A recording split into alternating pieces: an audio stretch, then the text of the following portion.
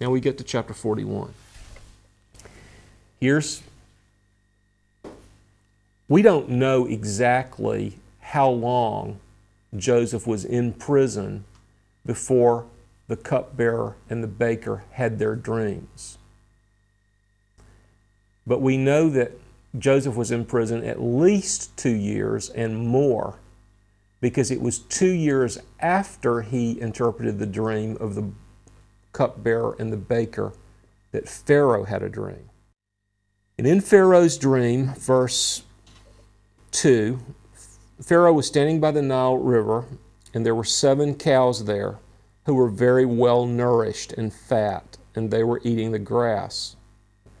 And then, verse 3, 7 other cows came up after them from the Nile River, and they were ugly and skinny and unwell.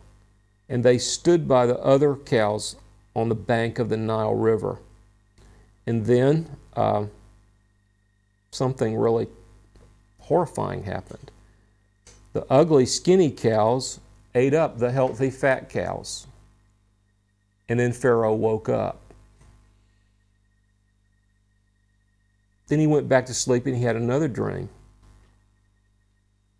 And there were 7 ears of grain which came up on a single stalk, and they were healthy. And then there were 7 ears of grain which were not healthy. They were thin and they were scorched.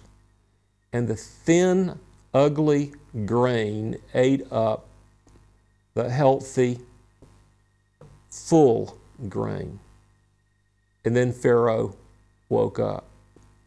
And in verse 8, it says that the dream bothered him. Have you ever had a dream which bothered you, which disturbed you? Pharaoh's dreams disturbed him. And so he calls the magicians. He calls his holy men. He calls his priests and his men who can work magic and who can interpret dreams. But there's no one who could interpret these dreams for him. And it was at that moment, after 2 years, that the cupbearer remembered. Can you imagine what it's like to remember something that you were supposed to do 2 years ago? The cupbearer remembers. And so the cupbearer said to Pharaoh, I know somebody who can interpret dreams. You were angry with me, and you put me in prison along with the baker. Verse 11, we had a dream on the same night, he and I. Each of us dreamed according to the interpretation of his own dream. Now a Hebrew youth was with us there, a servant of the captain of the bodyguard, and we related to him, and he interpreted our dreams for us. To each one he interpreted according to his own dream. And just as he interpreted for us, so it happened that he restored me. You actually restored me in my office, but you hanged the baker. Then Pharaoh sent and called for Joseph, and he hurriedly brought him out of the dungeon. And when he'd shaved himself and changed his clothes, he came to Pharaoh. Pharaoh said to Joseph, I have had a dream, but no one can interpret it. I've heard about you that when you hear a dream, you can't interpret it. Joseph then answered Pharaoh, saying, okay, what are you going to say if you're Joseph? What has the interpretation of dreams gotten for you? Well, it got you hated by your brothers. You lost your father, you lost your family, you lost your country. You lost your freedom, you became a slave.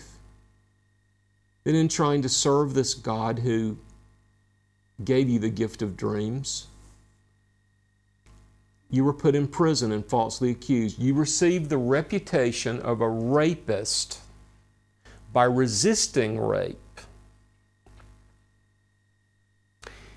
And then you accurately interpreted the dreams of the baker and the cupbearer, and you were forgotten. And you stayed in prison 2 more years.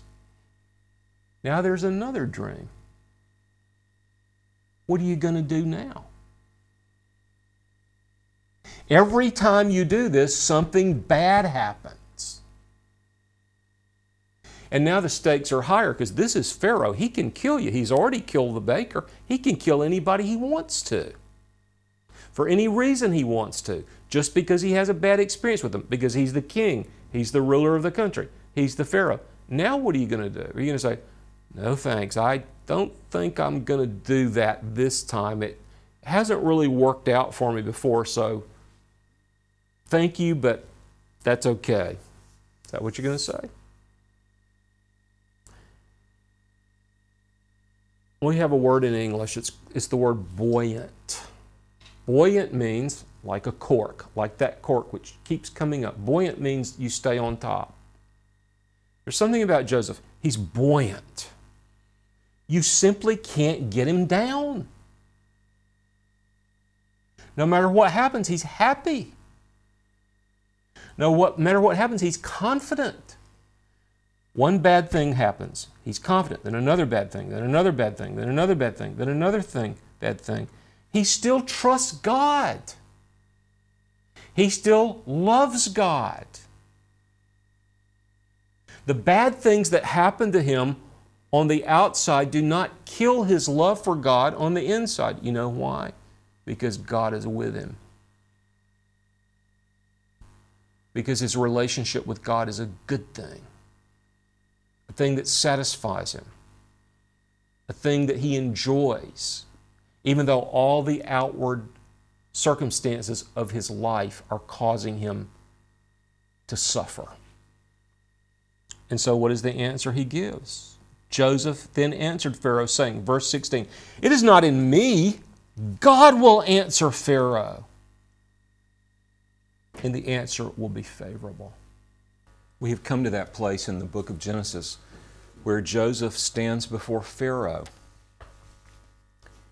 because Pharaoh has had a dream which he doesn't understand. And only Joseph can tell him the meaning of the dream. Now, it's very important that we spend time asking ourselves this question. What is the point of our lives? Why have we been set on this planet? I think it's a very easy thing to do and a very human thing to do to conclude that we're on this planet to have pleasure. And so we devote most of the energy of our life to getting all the pleasure that we can and avoiding all the suffering that we can. And then when we have suffering in our life and we don't have pleasure, we view our lives as a tragedy, a failure, a mistake. And maybe we don't say this, but deep down we have the attitude that God has somehow botched it. God has blown it. God has not done a very good job with us, with our lives. And we struggle with this question of whether we should even trust God because our lives have been so difficult. Few people who've ever lived would have had more reason to think that way than Joseph. Surely all the pleasure had been taken from his life, and his life was full of sorrow and suffering. Nothing seemed to turn out right. Even though nobody in the world was being faithful to God, was doing God's will more consistently than this excellent son of Jacob called Joseph. Maybe we should look at our lives in a different way. Maybe we should come to terms with this reality. We know God, and most of the world doesn't. And even though the world doesn't know God, the world has dreams. And they don't know what the dreams mean. And they're not going to learn what the dreams mean until they get to know God. So maybe the great key to purpose in life is not the avoidance of difficulty, not the avoidance of suffering, but to get ourselves to a place where we can explain to unbelievers what their lives mean, what their dreams mean, and who God really is.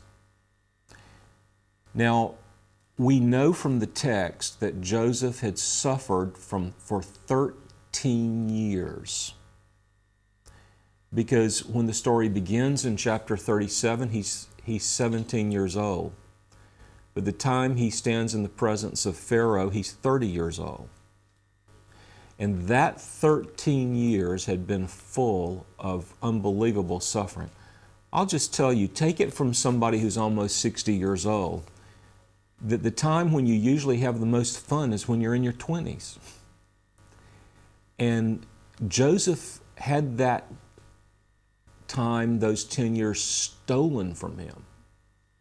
And then instead of having a wonderful time in his 20s, he had a terrible time in his 20s. And yet he remained faithful to the Lord. He waited on the Lord. Now, we may think we have to wait too long. But again, we have to ask ourselves this question. Do we really expect the eternal God to jump onto our schedule, to jump onto our calendar?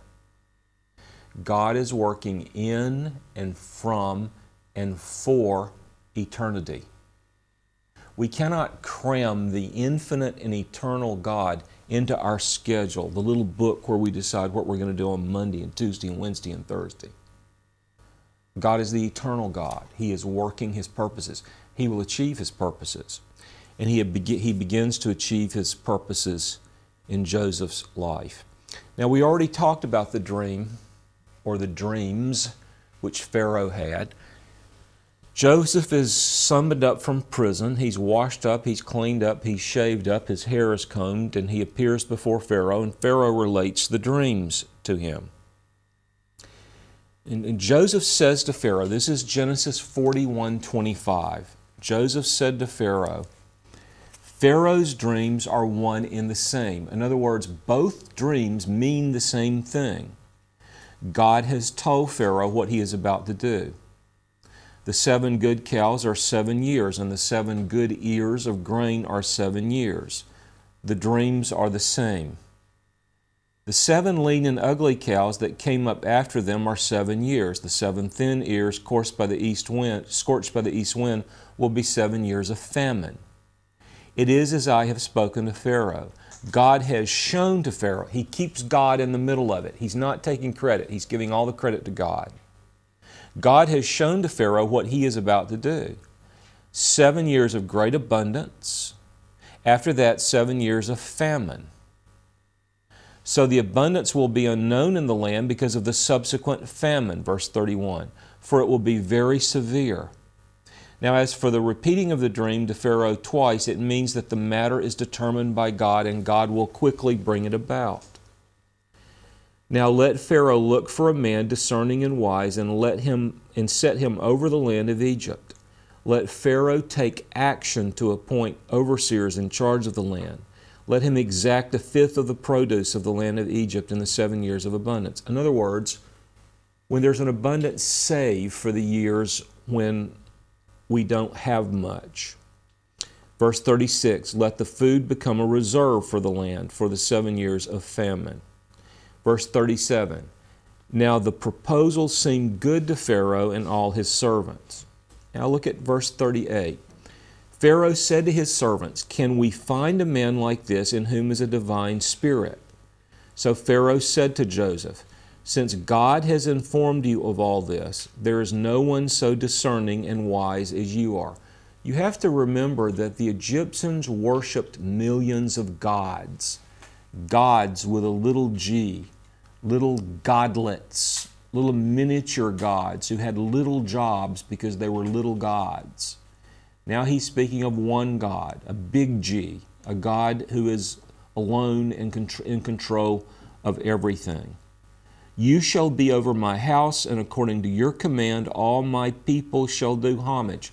First, he was over the house of Potiphar. He was rejected from his own house. He was put over the house of Potiphar. Then he was put over the prison. Now he's put over the house of Pharaoh. He's put over the whole country. It's amazing. Pharaoh said to Joseph, this is chapter 41, verse 41, "See, I have set you over all the land of Egypt." Remember how Tamar, disguised as a prostitute, took the seal from her father-in-law Judah and the cord around his neck and the staff. And Judah gave these emblems to a woman he believed to be a prostitute. Now Pharaoh gives his emblems publicly to Joseph. Pharaoh took the signet ring from his hand, put it on Joseph, clothed Joseph in garments of fine linen, and put the gold necklace around his neck. See, Judah had been carrying that signet, that seal, to show who he was, his signature around his neck. He took the cord off his neck and gave it to Tamar. That's what happened in chapter 38. Now in chapter 41, Pharaoh takes the gold necklace from around his neck and puts it on Joseph. You see what's happened? It's amazing. Verse 43, he had him ride to his second chariot, in his second chariot. And they proclaimed before Joseph, "Bow the knee." Then he set him over all the land of Egypt. Okay, now stop and listen. Here we have the story of someone deep in the Old Testament.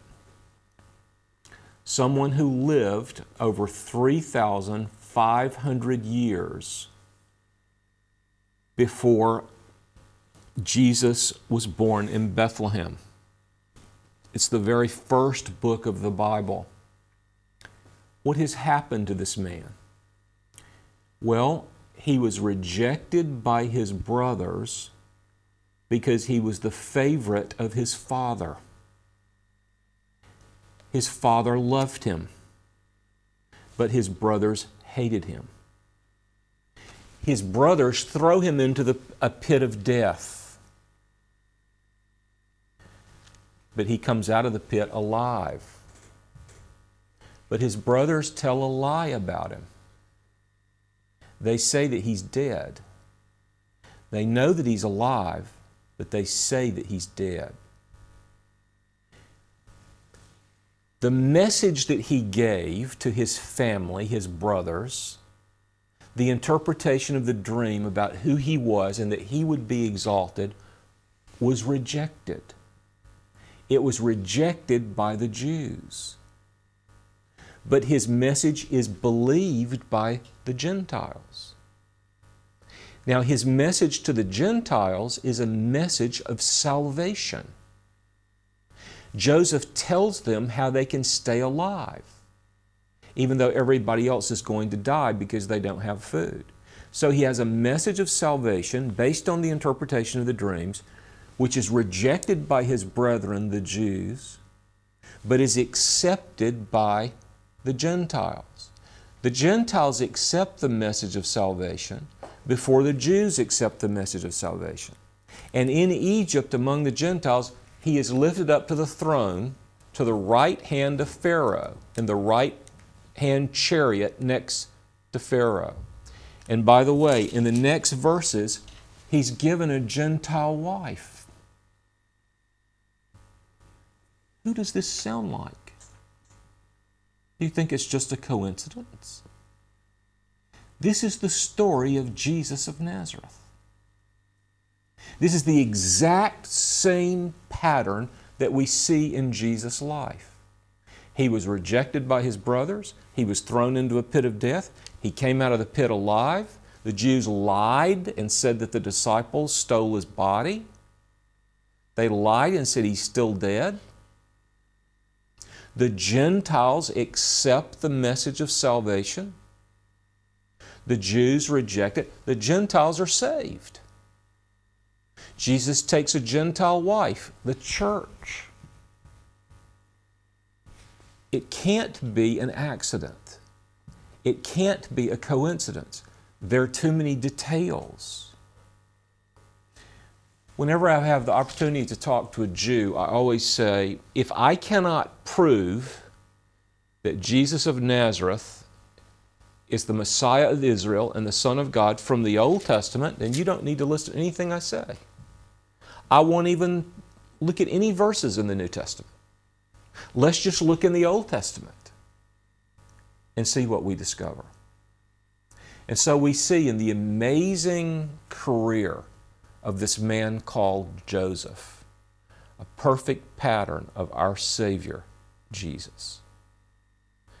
In this pattern, I think we have hope that one day the Jews will know that they're starving and they're going to die. And the only way they can live is to apply to this rejected brother, even though they don't know who he is. And it gives me hope, as do other passages in the New Testament give me hope, that one day there will be a national repentance, a national turning, a national conversion on part of the Jews, and that Israel will turn and believe and receive Jesus of Nazareth as their Messiah and as their Savior.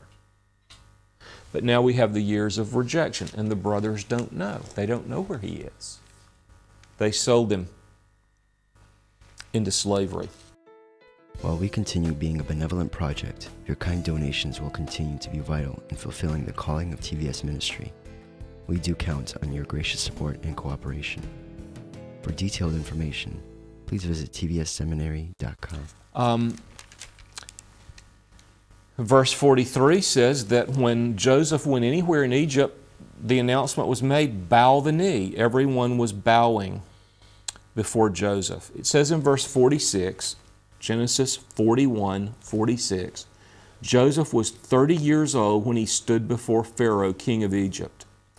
And Joseph went out from the presence of Pharaoh and went through all the land of Egypt. During the 7 years of plenty, the land brought forth abundantly. So he gathered all the food of these 7 years which occurred in the land of Egypt and placed the food in the cities. He placed in every city the food from its own surrounding fields. Thus Joseph stored up grain in great abundance, like the sand of the sea, until he stopped measuring it, for it was beyond measure. We're told in verses 50 to 52 how Pharaoh gave Joseph a wife, the daughter of a priest. It would have been a pagan priest. And Joseph was given 2 sons, Manasseh and Ephraim, through this Egyptian woman. Now, let me just say that the salvation that the Egyptians believed in through Joseph's plan was a secular salvation. It was a physical salvation. It was not a spiritual salvation. What I'm saying is this pattern of physical salvation is a picture of the spiritual salvation which we have in Jesus. I'm not saying it's the exact same thing.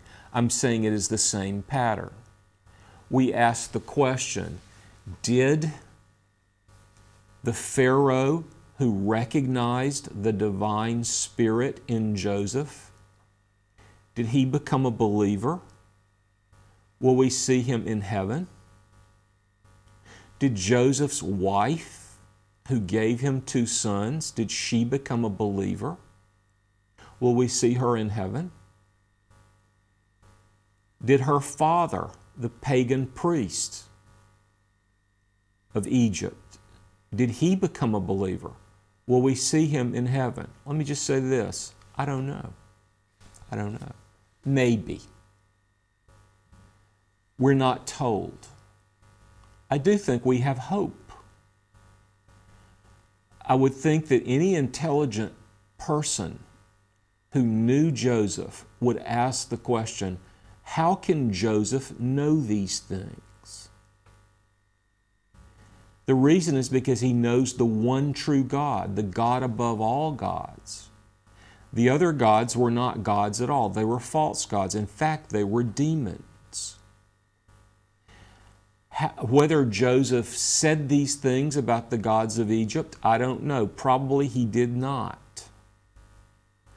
But I have to believe that as Joseph saved all the Egyptians physically, that he must have saved some of the Egyptians spiritually. We can have that hope. Now, there's another thing that I wonder about that I don't know the answer to. What about Potiphar's wife? What did she think when Joseph became the ruler? She must have been very nervous because she knew the lies that she told about him, and she knew the suffering that she caused him. And what about Potiphar?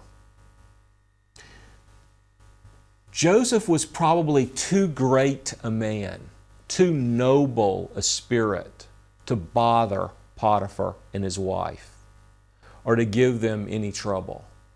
If Joseph had been a bad man, if Joseph had been a small man, it would have been terrible for Potiphar and his wife. And let me just say, if Joseph had been a man like me, it would have been a little bit uncomfortable for Potiphar's wife, because I would not have hurt her, but I would have scared her to death. I would have made her very nervous, and I would have made her very fearful, just to have a little fun with her for what she had done to me. But Joseph was a bigger man than that, and he probably didn't even think about it, didn't even bother. But surely Potiphar and his wife must have thought, who is this God of Joseph who tells him the secrets of dreams? Who is this God of Joseph who exalts him on high?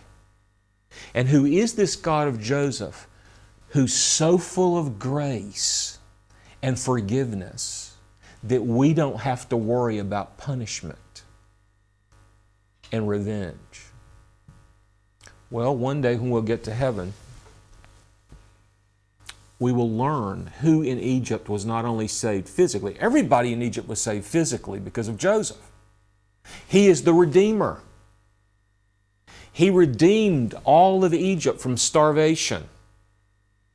He had a plan of salvation. And that plan was only possible because of his suffering. 13 years of suffering. 13 years of false accusation. 13 years of being punished for doing the right thing.